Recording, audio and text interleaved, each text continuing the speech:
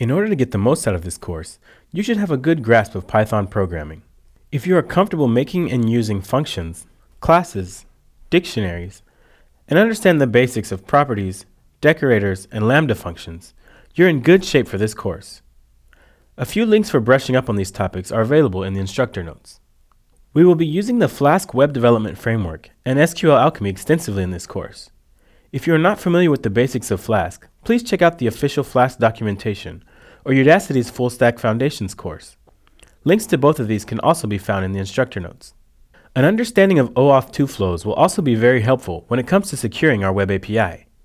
I highly recommend completing Udacity's Authentication and Authorization course or reading through some of Google's OAuth 2 documentation before attempting this portion of the course. I highly recommend using a Vagrant environment for this course.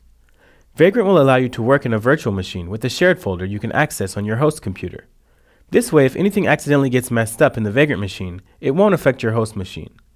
A link to downloading and installing a Vagrant machine, pre-installed with all of the necessary libraries for this course, can also be found in the instructor notes.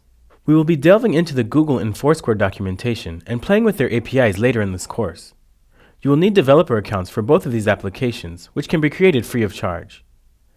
Links for creating these accounts, if you do not previously have them, can be found in the instructor notes as well.